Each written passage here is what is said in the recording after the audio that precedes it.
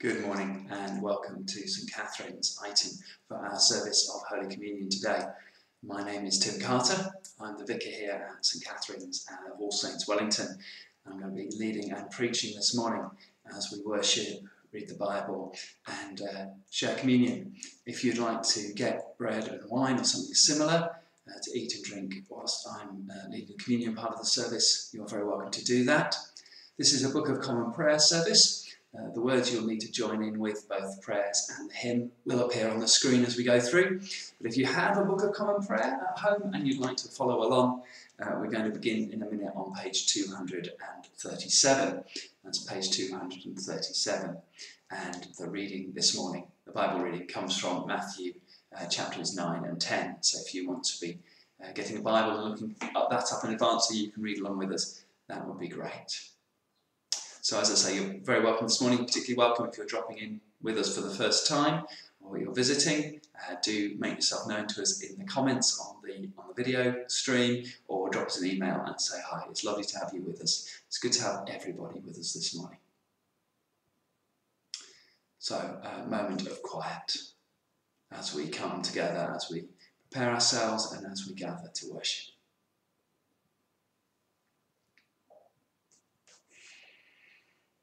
And we pray. Almighty God, unto whom all hearts be open, all desires known, and from whom no secrets are hid, cleanse the thoughts of our hearts by the inspiration of thy Holy Spirit, that we may perfectly love thee and worthily magnify thy holy name, through Christ our Lord. Amen. God spake these words and said, I am the Lord thy God. Thou shalt have none other gods but me. Lord, have mercy upon us, and incline our hearts to keep this law. Thou shalt not make to thyself any graven image, nor the likeness of anything that is in heaven above, or in the earth beneath, or in the water under the earth. Thou shalt not bow down to them nor worship them. For I, the Lord thy God, am a jealous God, and visit the sins of the fathers upon the children unto the third and fourth generation of them that hate me, and show mercy unto thousands in them that love me and keep my commandments. Lord, have mercy upon us, and incline our hearts to keep this law. Thou shalt not take the name of the Lord thy God in vain, for the Lord will not hold him guiltless who taketh his name in vain. Lord, have mercy upon us, and incline our hearts to keep this law. Remember that thou keep holy the Sabbath day. 6 days shalt thou labour and do all that thou hast to do, but the seventh day is the Sabbath of the Lord thy God. In it thou shalt do no manner of work, thou and thy son and thy daughter, thy manservant and thy maidservant, thy cattle and the stranger that is within thy gates. For in 6 days the Lord made heaven and earth, the sea and all that in them is, and rested the seventh day. Wherefore the Lord blessed the seventh day and hallowed it. Lord, have mercy upon us, and incline our hearts to keep this law. Honour thy father and thy mother, that thy days may be long in the land which the Lord thy God giveth thee. Lord, have mercy upon us, and incline our hearts to keep this law. Thou shalt do no murder. Lord, have mercy upon us, and incline our hearts to keep this law. Thou shalt not commit adultery. Lord, have mercy upon us, and incline our hearts to keep this law. Thou shalt not steal. Lord, have mercy upon us, and incline our hearts to keep this law. Thou shalt not bear false witness against thy neighbour. Lord, have mercy upon us, and incline our hearts to keep this law. Thou shalt not covet thy neighbour's house. Thou shalt not covet thy neighbour's wife, nor his servant, nor his maid, nor his ox, nor his ass, nor anything that is his. Lord, have mercy upon us, and write all these thy laws in our hearts, we beseech thee. We continue in prayer. Almighty God, whose kingdom is everlasting and power infinite, have mercy upon the whole church, and so rule the heart of thy chosen servant Elizabeth, our Queen and Governor, that she, knowing whose minister she is, may above all things seek thy honour and glory, and that we and all her subjects, duly considering whose authority she hath, may faithfully serve, honour, and humbly obey her, in thee and for thee, according to thy blessed word and ordinance, through Jesus Christ our Lord, who with thee and the Holy Ghost liveth and reigneth, ever one God, world without end. Amen. And the collect for the first Sunday after Trinity.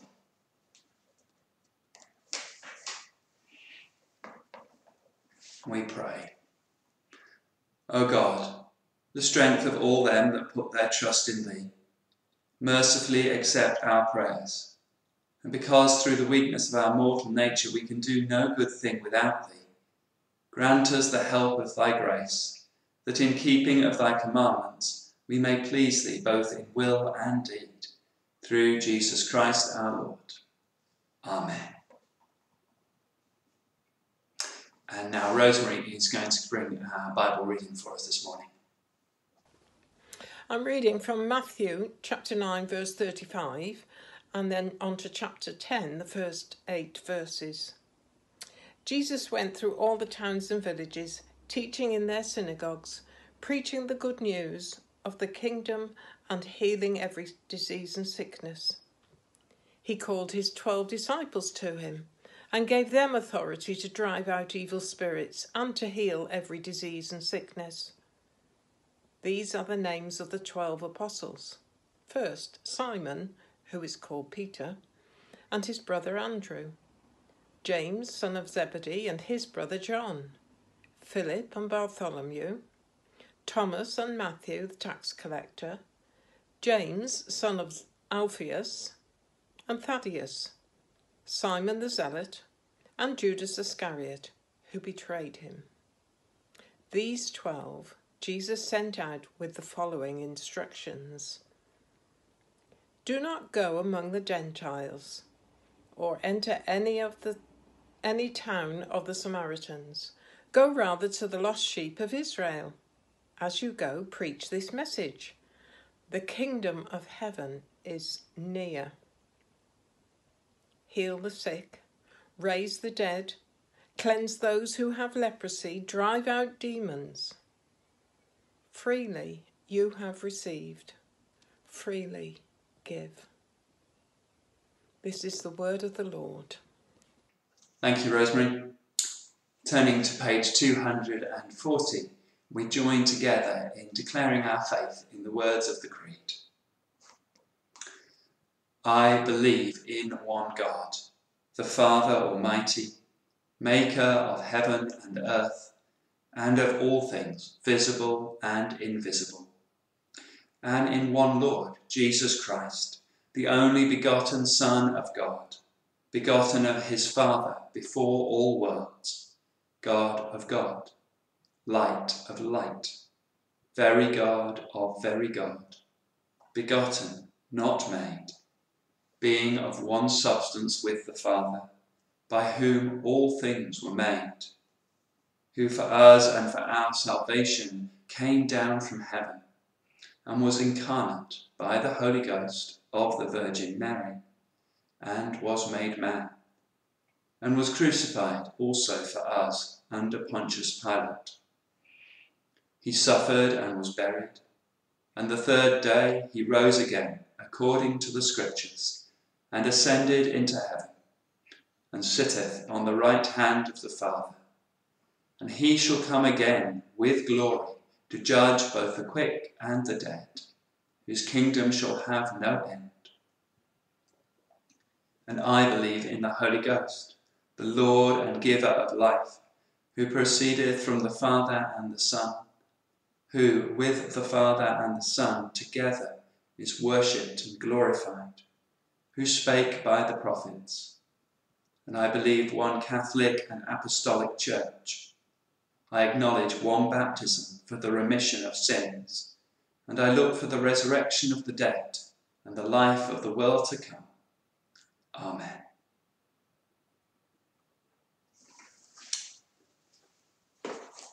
And so we're going to have a look at this scripture that Rosie read for us. Let's pray together.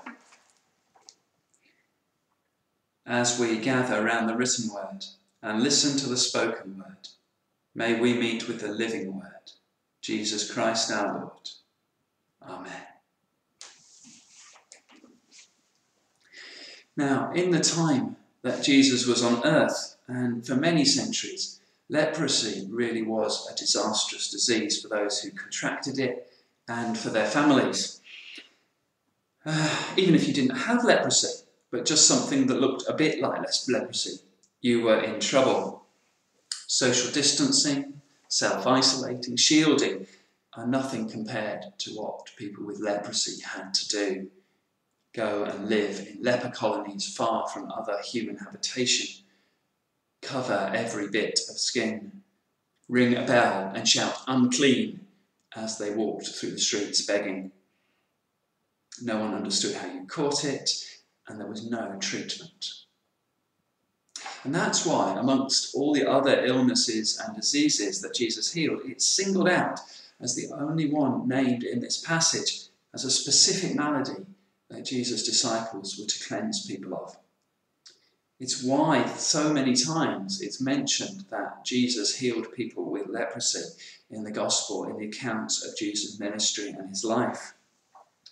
Leprosy was one of the scourges of the time, and Jesus demonstrated his own power and authority to deal with it, and gave his followers the same power and authority.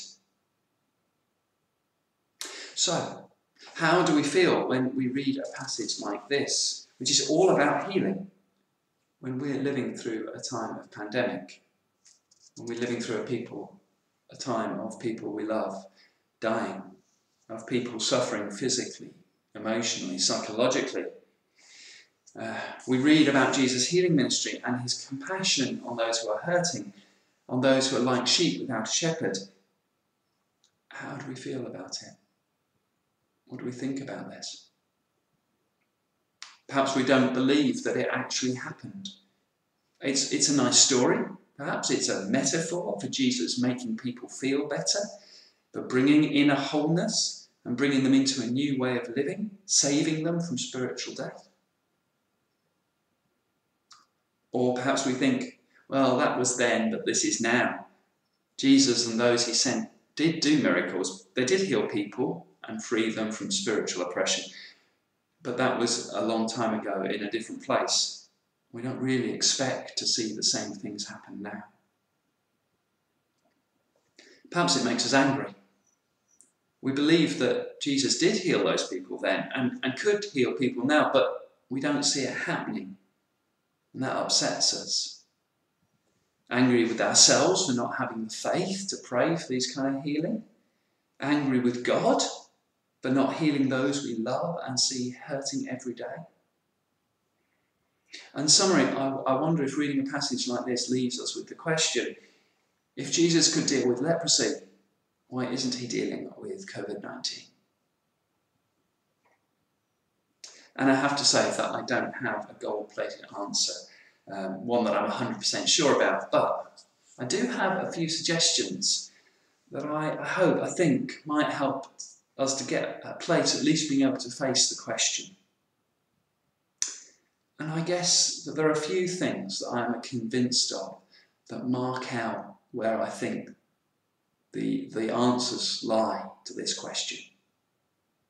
Firstly, I absolutely believe that Jesus does still have compassion, that he still looks on the sheep without a shepherd and cares deeply, that he finds the pain and suffering in the world gut-wrenching. It is Jesus' desire and intent that all of creation should come to be free of pain and hurt and to be whole. That's the first thing. The second thing is that I do believe that Jesus did heal people then, actually, and so did his followers, and that by the gift and power of the Holy Spirit, people are still healed today, miraculously. I've seen it, I've heard people I trust tell me about times they've seen healings that they've been part of. The evidence, I believe, is there that it does still happen. That's the second thing. Firstly, Jesus has compassion. Secondly, healings are real. And thirdly, that actually even when Jesus was ministering on earth, he didn't heal everyone. And he didn't heal them permanently. So there were still people living with leprosy in that time that Jesus didn't get to. There were many people who died who were not raised to life. And actually, even those that Jesus did heal, or raised to life, actually died eventually of something else. This earthly life ends for everyone. Everyone dies. Even Jesus died. So I believe that Jesus has compassion still, that he heals still, but that on this earth, that healing isn't permanent.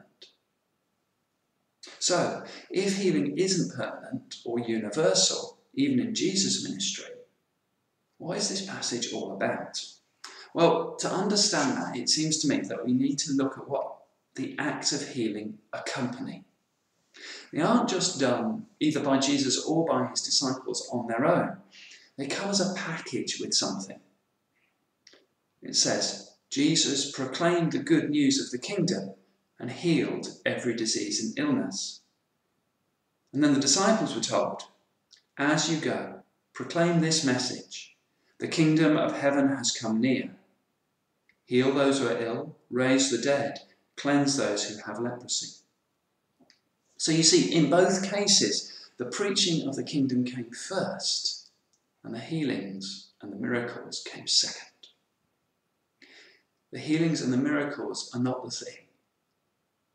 They are only signs that the kingdom has come near. The kingdom of heaven in which peace with justice is made real. The kingdom of heaven in which God's rule and reign are acknowledged by all people and the whole of creation. The kingdom of heaven in which broken lives and hearts are made whole forever. And while Matthew calls it the kingdom of heaven, that shouldn't lead us to think that it's just about something happening after we die. The whole point is that that kingdom was coming near. The rule and reign of God was breaking through in power on earth as it is in heaven. The process we pray for the fulfillment of every time we pray the Lord's Prayer. So Jesus told people about this kingdom and then he showed them what it's like. He sent his followers to tell people about this kingdom and then to show them what it's like. Later on, he told these same apostles to teach others to follow him as they did. So, we are to tell people what the kingdom of heaven is like, and then we're to show them. Freely you have received, freely give.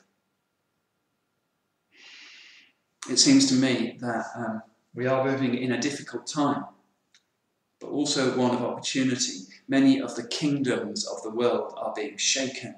Their foundations are being revealed to be made of sand. The future is uncertain and there's an opportunity to rebuild, but in a new way. So, for instance, there's a lot of talk about rebuilding the economy around massive investment in infrastructure and renewable energy rather than rebuilding a carbon economy. Oh, I think that's a good thing, but I think we in the church have something deeper to offer than that. We can proclaim the kingdom of God. We can be a sign of the kingdom of God in the way that we live, in the way we love, in the way that we serve, and in the way that we pray for people. And we can encourage that as society is reformed post-COVID, that the kingdom of God, the kingdom of heaven, is at its heart. And I do believe that we can pray for healing for people. And sometimes we will see God working supernaturally to bring about restoration of physical, mental, or emotional health. We can be bolder in our proclamation and in our actions. Jesus still looks on the world with compassion, on the sheep without a shepherd, lost, confused, and vulnerable. And then Jesus mixes his agricultural metaphors a bit. The sheep are without a shepherd, so send the workers into the harvest field. I'm not a farmer, but even I know that's not right. But the point stands. See the community and its people through Jesus' eyes with love and compassion. Proclaim and heal, word and deed. Do stuff and tell people why. Point to Jesus and his coming kingdom and invite people to experience it for themselves. That, I believe, is how Jesus is dealing with COVID-19. Amen.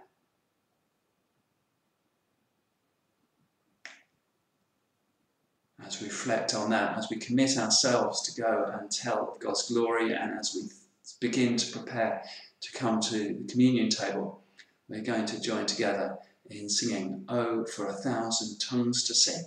My thanks to David for recording this for us. Let's sing together.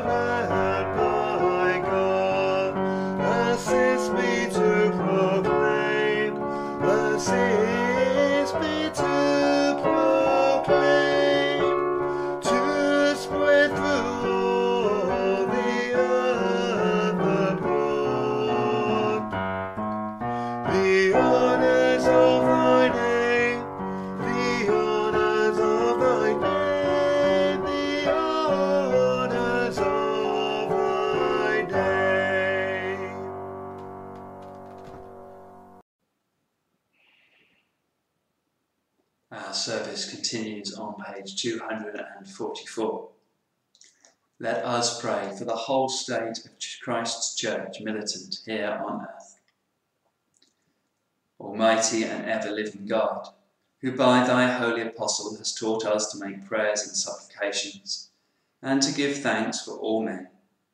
We humbly beseech thee most mercifully to receive these our prayers, which we offer unto thy divine majesty, beseeching thee to inspire continually the universal church with the spirit of truth, unity and concord, and grant that all they that do confess thy holy name may agree in the truth of thy holy word, and live in unity and godly love.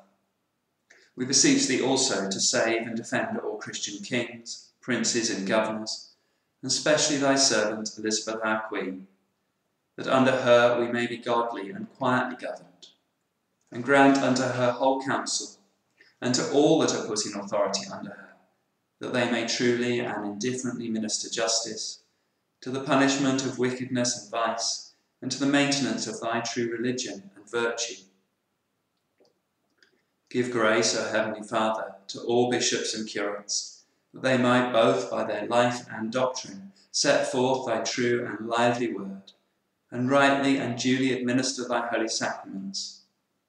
And to all thy people give thy heavenly grace, and especially to this congregation gathered here, that with meek heart and due reverence they may hear and receive thy holy word, truly serving thee in holiness and righteousness all the days of their life.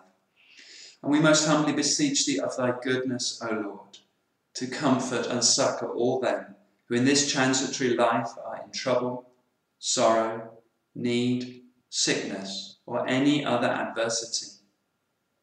And in a moment of quiet, we bring before God those who are especially dear to us.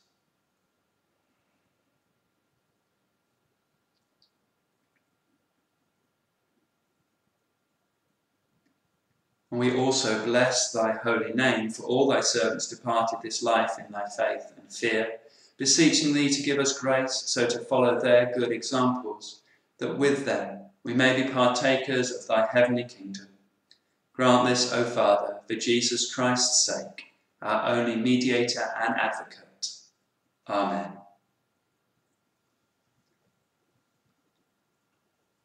Our service continues on page 251.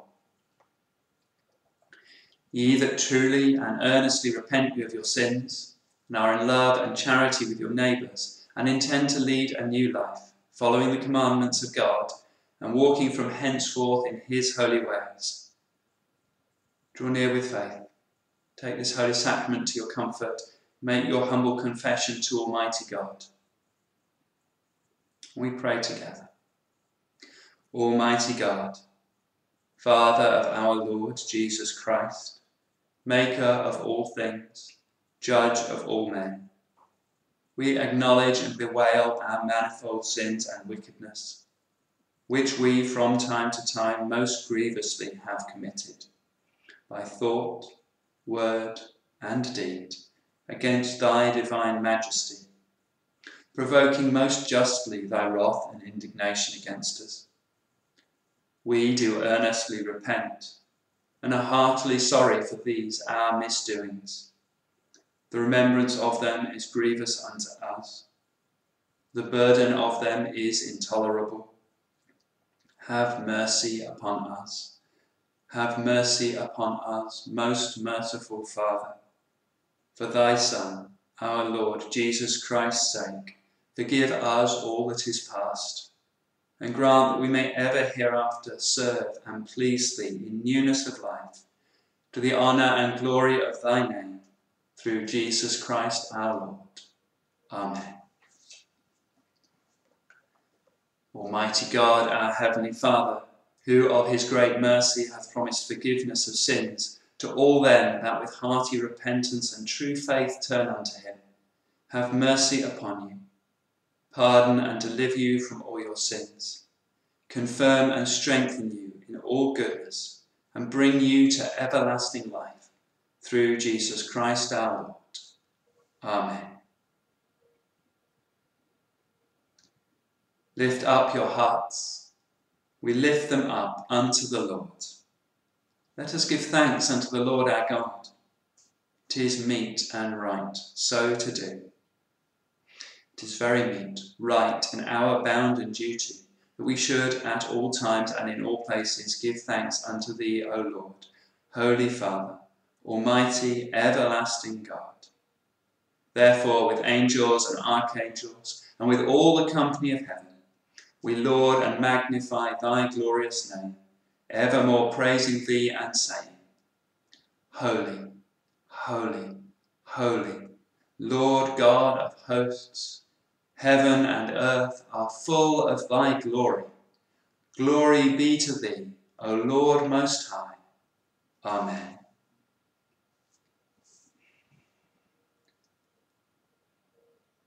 We pray together. We do not presume to come to this thy table, O merciful Lord, trusting in our own righteousness, but in thy manifold and great mercies. We are not worthy so much as to gather up the crumbs under thy table, but thou art the same Lord, whose property is always to have mercy. Grant us, therefore, gracious Lord, so to eat the flesh of thy dear Son, Jesus Christ, and to drink his blood, that our sinful bodies may be made clean by his body, and our souls washed through his most precious blood, that we may evermore dwell in him, and he in us. Amen. Almighty God, our heavenly Father, who of thy tender mercy didst give thine only Son, Jesus Christ, to suffer death upon the cross for our redemption, who made there, by his one oblation of himself once offered, a full, perfect and sufficient sacrifice, oblation and satisfaction for the sins of the whole world, and did institute, and in his holy gospel command us to continue, a perpetual memory of that his precious death until his coming again. Hear us, O merciful Father, we most humbly beseech thee, and grant that we, receiving these creatures of bread and wine, according to thy Son, our Saviour Jesus Christ's holy institution, in remembrance of his death and passion, may be partakers of his most blessed body and blood, who in the same night that he was betrayed took bread, and when he had given thanks he brake it and gave it to his disciples, saying, Take, eat, this is my body which is given for you. Do this in remembrance of me. Likewise, after supper, he took the cup, and when he had given thanks, he gave it to them, saying, Drink ye all of this, for this is my blood of the New Testament, which is shed for you and for many for the remission of sins. Do this as oft as ye shall drink it, in remembrance of me. Amen. The body of our Lord Jesus Christ, which was given for me, preserve my body and soul unto everlasting life.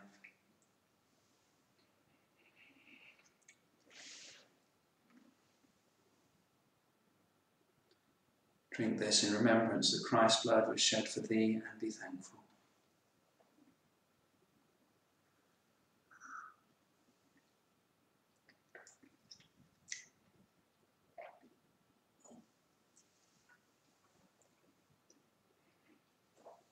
And we pray together.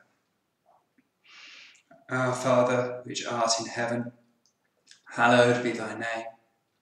Thy kingdom come, thy will be done, in earth as it is in heaven. Give us this day our daily bread, and forgive us our trespasses, as we forgive them that trespass against us. And lead us not into temptation, but deliver us from evil. For thine is the kingdom, the power and the glory, for ever and ever. Amen.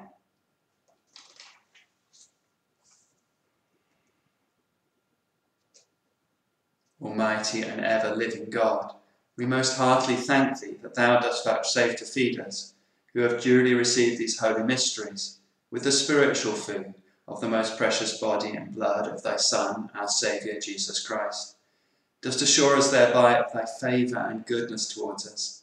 We are very members incorporate in the mystical body of thy Son, which is the blessed company of all faithful people, and are also heirs through hope of thy everlasting kingdom, by the merits of the most precious death and passion of thy dear Son. We most humbly beseech thee, O Heavenly Father, so to assist us with thy grace, that we may continue in that holy fellowship and do all such good works as thou hast prepared for us to walk in, through Jesus Christ our Lord, to whom with thee and the Holy Ghost be all honour and glory, world without end. Amen. And we say the Gloria together. Glory be to God on high, and in earth peace, goodwill towards men. We praise thee, we bless thee, we worship thee, we glorify thee, we give thanks to thee for thy great glory, O Lord God, heavenly King, God the Father Almighty. O Lord, the only begotten Son, Jesus Christ, O Lord God, Lamb of God, Son of the Father, that takest away the sins of the world, have mercy upon us. Thou that takest away the sins of the world, have mercy upon us. Thou that takest away the sins of the world, receive our prayer. Thou that sittest at the right hand of God the Father, have mercy upon us. For thou only art holy, thou only art the Lord, thou only, O Christ, with the Holy Ghost, art most high in the glory of God the Father. Amen. We're coming towards the end of our time in the service this morning. It's been really good to share with you. Do say hello in the comment stream. And as I said, particularly if you're new to St Catherine's, dropping in for the first time, it's lovely to have you with us. Do say hello in the comments or drop us an email and introduce yourselves. It's been good to have you with us. I'm trying to remember who's on next week and I'm not sure. So anyway, look out on the YouTube channel, on the Facebook pages and the website for news of next week's service, which will be morning prayer. A final prayer of blessing. The peace of God, which passeth all understanding, keep your hearts and minds in the knowledge and love of God and of his Son, Jesus Christ our Lord. And the blessing of God Almighty, Father, Son, Holy Spirit, be among you and remain with you always. Amen.